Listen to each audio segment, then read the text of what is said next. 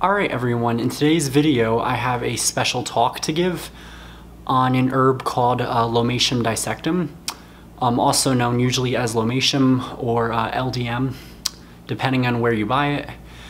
First and foremost though, for the video I want to give a special shout out to my bud and friend Nick, who we had a deep conversation on Lyme disease, because for those of you that don't know, I myself had Lyme disease going on almost a year and a half now.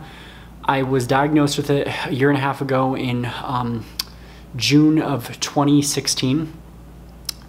And even before that, I knew I probably had it longer because unlike most people, I did not get the bullseye. The bullseye is a hit or a miss.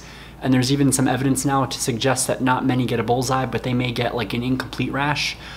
I was one of those that got a rash. It was like a stripe on the side of my, like, right under my lung, I guess, area. It was like a red stripe, and it originally, everyone thought it was shingles, and I thought that was odd because I never had the chickenpox virus. I just kind of missed that one.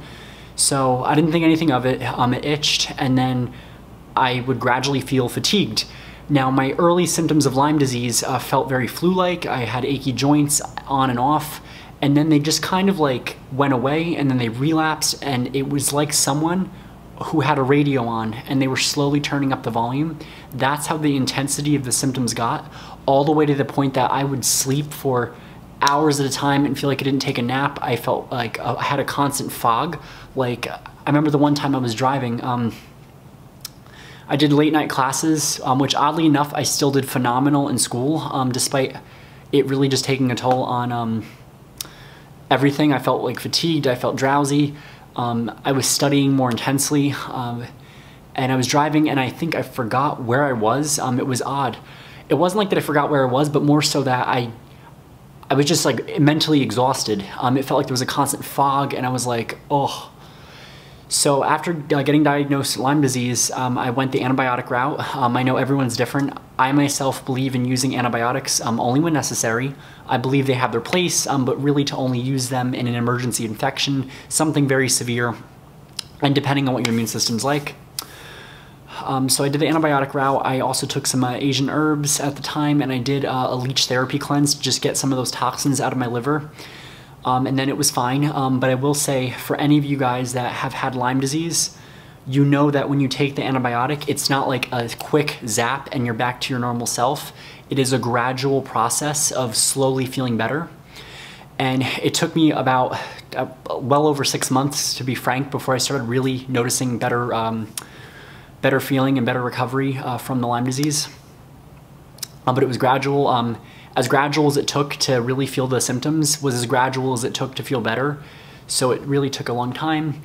And my friend and I, Nick, were talking about Lyme disease, and I said, well, what do people like take herbal-wise? I was curious. And we had a long discussion about an herb called Lomatium. And I myself, being a certified herbalist, have not heard of Lomatium. I don't know why, it never came up in any of the lessons, because herbalism is a great field, by the way. If you guys are interested in holistic health, you can get certified online, and I did the, it was like a combo of online correspondence. But anyhow, you'll learn with herbalism, because it is so broad, and most of it is just the Western herbalism, so like the USA stuff. It doesn't even touch upon the different herbs that are in Asia, which is huge, also known as TCM, traditional Chinese medicine. There's Tibetan medicine, there's South American herbs, there's African herbs, European herbs, and they're all very different. Even Canada has a select range of plants that are different. So that's its own field, and I always say continuing education is important in herbalism. So we were chatting about Lomatium, and one of the things we touched upon with Lomatium is that some people that get it get a detox rash. And I have a whole bunch of stuff I took notes on when I did just a few research on Lomatium online. It is known as a broad-spectrum antimicrobial, not an antibiotic, because Lomatium does not wipe out your healthy gut flora like an antibiotic would. So it's actually really good if you're immunocompromised. You should be able to take it. Start small. It's great for Lyme disease. It's great for shingles. It's great for a lot of those, even herpes viruses, a lot of microbes that stay dormant in the body, it can attack. And that's why with the rash, not many medical professional knows what causes the rash, or scientists don't even really know. But there was a really great herbalist, and I just want to cite his name, and it was Michael Moore, and he thought that it was a massive pathogen die-off that caused the Lomatium rash, and that makes sense because if you kill a whole bunch of microbes at once, they're going to release a lot of toxin, and that's what causes the rash. So when you get this rash, it actually looks just like a measles rash. It's all over the body. I think they said like over 70-something%. It was like over, I think, roughly 75 get the rash, or around that number. And the rash, you may get a fever with it, low grade. Don't freak out, you're not dying. And by the way, this is not an allergic reaction to this plant. It's actually a detox rash, is what it's really known as. And because, like I said, when you have those pathogens that die off massively, they're going to release toxins, and that's what causes the rash. And it's usually only one time. It's possible that the next time you take Lomatium, you may get it, but it's really rare. It's usually like one, and then you're done after that. You can take it, a different one as a tonic, depending on where you buy it, because Lomatium is a really cool herb. It's got big, beautiful yellow flowers. And this herb is not... it grows in the Pacific area, I know that. It does not it hasn't been cultivated. So because it hasn't been cultivated, it's wild harvested, which is nicer in my opinion, because you get some variety in there. You could even try it for C. diff. I've heard people talking about that. If you do get the rash, do not stop taking it. Make sure you continue taking it. You can lower the dose. Some people do that. As uncomfortable as the rash is, stop taking it. Will not cause the rash to go away any quicker than if you still take it, or just lower the dosage. What else? You could put it in your ear for an ear infection. You can use it on spider bites, bee stings. You can use it for strep throat, bronchitis. If you are a healthy person and have a good immune system, I've heard of people taking it for pneumonia, but really be careful there, because if you're older, or if the person taking it is super young and they have a bad immune system, I would say just on the safer side, try the antibiotic if it's not getting better after a few days. Personally, if I have pneumonia, I don't take antibiotics for it. That's my own personal thing. Actually, it's a different herb for that too, which I'll talk about in another time. You could use the LDM. There's another one. This one that I got it at Basil Bandwagon, but it was from Barlow Herbal, and they have a phenomenal YouTube channel. So I recommend their brand, and they also do have another one at Basil Bandwagon that is their own brand called H&M. I think it's Herbal Alchemist. No, H&A, Herbal Alchemist, and they can special order it for you. You do get discounts, but Lomatium is a little pricey because it's wild crafted. It is about $30, but certain stores and Basil Bandwagon. So depending on where you get this, you may get a discount. I know some of the websites will have their own annual sale. Basil Bandwagon does not have a discount, but they do have a rewards program. So if you do get some herbal supplements, it adds up in cash, and you can actually use that to your purchase, which is nice. So there are many different ways to get this. I suggest get it from a store, a health food store, because you know you're getting a quality product that way. Because if you get it online, not that it's bad, but like, for example, like an Amazon or eBay, especially eBay, it may be old, it may be expired, it may be adulterated in some way that could potentially damage the formula. So with that being said, I'm going to be doing a little bit of a vlog. I need a creative title, so I'm thinking about calling it like the Lomatium Detox Diaries or something funny. I don't know. What do you guys think?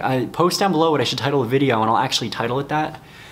So I'm going to be taking LDM 100, which is the Lomatium, the pure one. There's another one. It's a different one, and it's for immunity. It's called LDM Immunity with an M instead of immunity, and that's like a tonic. So this one you can take if you're using it like what I'm using it for. Is the purpose for me is going to be for Lyme and chronic Lyme, because for those of you that know, depending on how long you've had Lyme disease for, and because it hides in the body, you can have long-lasting symptoms that include tingling, numbness, that pins and needle sensation. You could have ongoing fatigue. I've known people that after they recovered with a ton of antibiotic treatment, they are fine for a few days, but they have their days where they just can't get out of bed. And I've, knock on wood, have been fortunate not to ever have that. But I really want to make sure I do my best to fully detox after having this infection. So according to the directions, you start at 10 drops 3 times per day, and then you do 3 to 5 dropperfuls per day, and then you increase the dosage until desired results occur, depending what you're using it for. So you can use it also for athlete's foot and fungal infections. Don't put it, I heard, don't put it anywhere in your eye, obviously, because it has alcohol in it. And it says on the here, which is about the rash, which I think is interesting, Lomatium in some people may cause a whole body detox rash. The rash usually shows up after 5 to 7 days of taking Lomatium. If this happens, discontinue use and the rash will soon disappear. I've heard other herbal professionals just say lower the dosage. I myself will just keep taking it. So I'm gonna actually try this now. I just wanna smell this to see what it's like, because I know from experience, some of the tinctures either smell really nice or really not so nice, to put it that way. Very earthy, I should say. Kind of smells like berry-like, which is pretty cool. And then when they harvest it, I think it's the root they harvest, which is pretty cool. I wonder what part of the plant it is. All right, so I'm gonna try this. I'm gonna try 10 drops.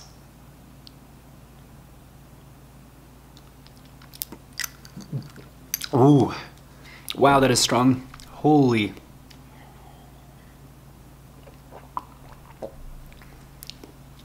It's not as bad as some, but it has like a tangy taste to it, and it's hot. The minute it hits your tongue, it's like, that is an explosion of flavor. And it has a very planty, herbally, earthy taste. It's not the worst though, a little surprising. So I'm gonna see, after I take this, which should be sufficient, what my results are on this, and then if I get the rash, I'll do a video showing that rash.